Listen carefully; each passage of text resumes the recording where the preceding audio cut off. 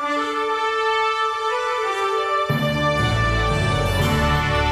it's the greatest sport in the world.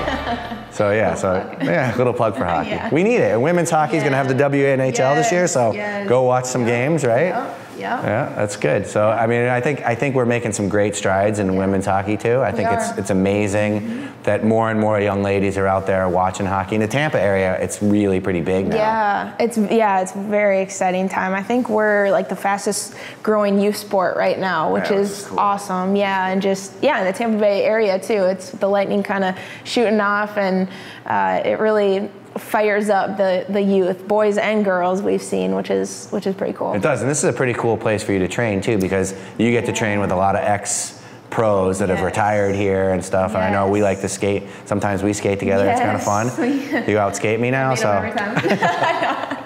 We'll see tomorrow. Yeah. But and keep your head up. Yeah. No. Oh my God, my son. This we'll probably have to cut this out.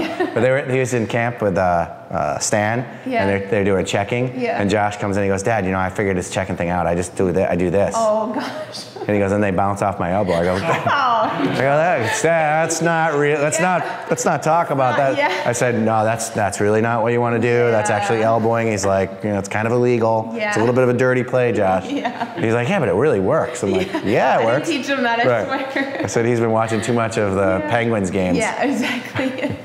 Exactly. Lead with the elbow. Yeah. So I said, Annie teach you that? No. So, anyway, that's a little bit of an aside. Yeah. Not really true.